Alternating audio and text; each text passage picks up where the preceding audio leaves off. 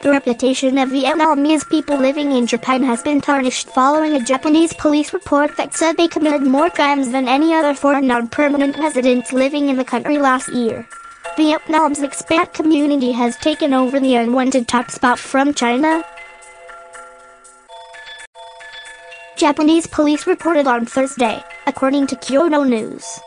Police recorded 5,140 crimes committed by Vietnamese people in 2017, up from 3,177 the year before, and accounting for 30.2% of the total number of crimes committed by foreign nationals.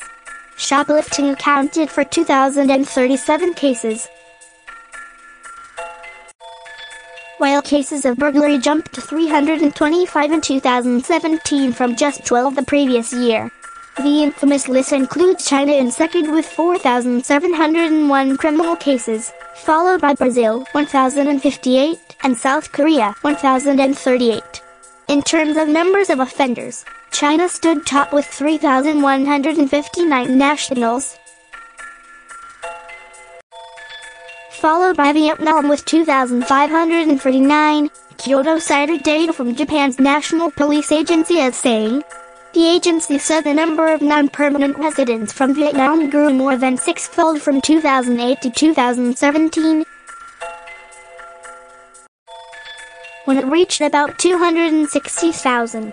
Vietnam has surpassed Brazil to become the fourth biggest minority group in Japan.